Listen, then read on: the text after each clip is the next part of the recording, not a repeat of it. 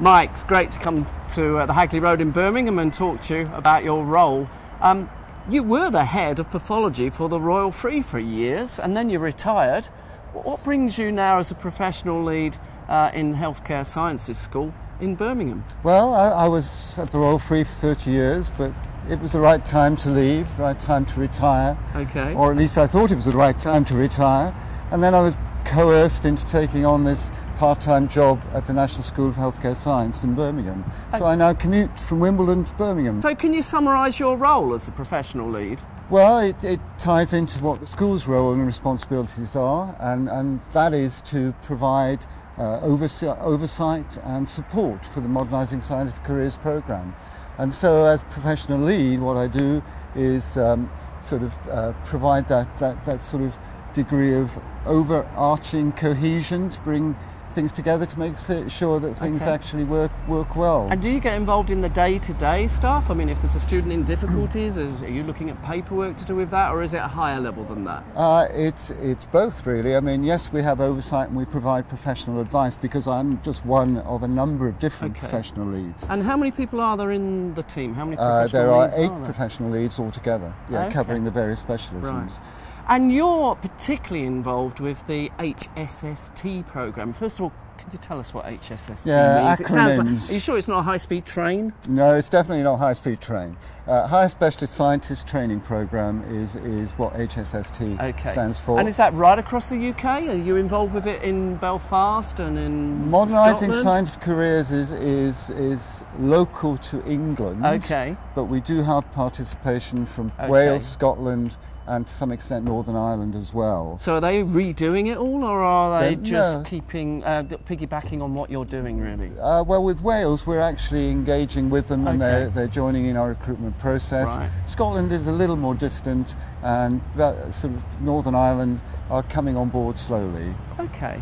Do you ever get back into the laboratory to see the trainees? Yes, because as part of our role we carry out accreditation of laboratories, so we go in, we inspect the laboratory to make sure it's fit as a training place. So we have a discussion with the training officers and with the trainees themselves. Now, I think we should take you back into laboratory now. Oh, do I get to wear a white coat? Well, if we can find a clean coat, we'll give you a white coat. You can even wear some blue gloves as well if you like, Mike. Blue? I'd rather have green. I'm not sure. We might have green, we might not. Raj, have we got green? Yeah, we might have green for you. Mike, we're in a satellite laboratory. We've got our white coats on. Let's start by reviewing the STP programme. Well, there are still a large number of people going through this programme, of course. In fact, there's 1,283 people across the 33 specialisms going through the programme as we speak. Okay, and how many in biochemistry? In clinical biochemistry, we've got 117. Okay, and immunology? In immunology, there are 22. And in microbiology? And in microbiology, a few more, 43.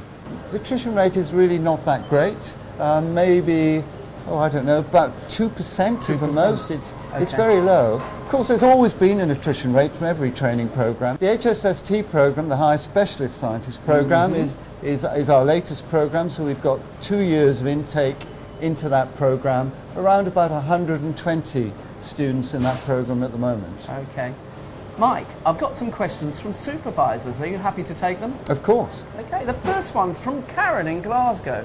And Karen says, do you think STP trainees that have just had 2 years of laboratory experience in clinical chemistry are up to the same standard that the grade A training programme used to throw out?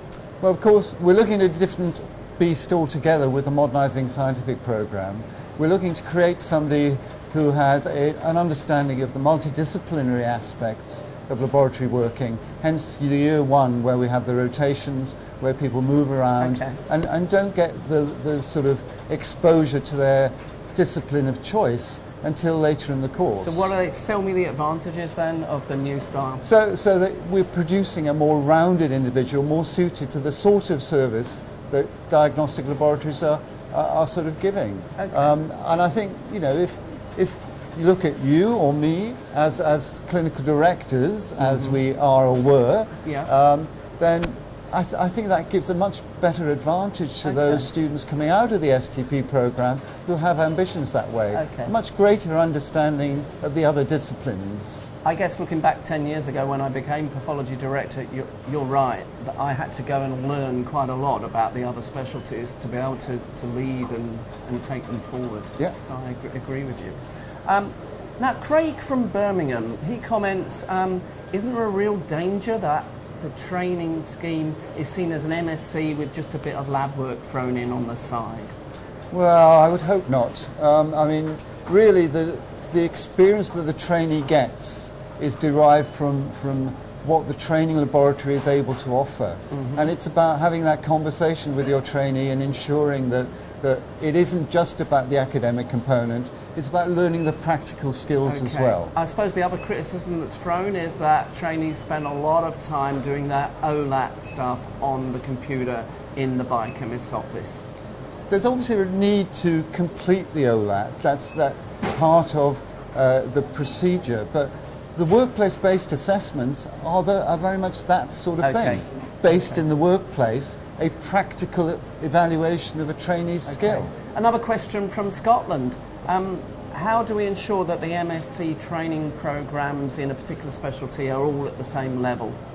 Well, the actual curriculums themselves are commissioned and independently evaluated before they're agreed and rolled out. Mm-hmm. And they also undergo a regular annual sort of check on what they're delivering to make sure that their academic component is aligned with the requirements of each curriculum. Another question from a supervisor. OLATs rely on local marking by supervisors and senior members of departments and training establishments. That's seen sometimes as a little bit too personal. I don't know about personal. What we're dependent upon here is the assessor's professionalism, experience, background. They don't necessarily have to be senior members of the department. They just need to have an understanding about what is being assessed that the trainee is doing at that time. And hopefully it will be a genuine and truthful evaluation. Okay. Now, one thing I'm particularly interested in is trying to bring together the separate entities of the MSc and the academic training and then the laboratory-based training. Do you see that as important to try and make sure that we're actually trying to bring those two things together? Of course. I mean, they dovetail together. They're both complementary. They both contribute to the program.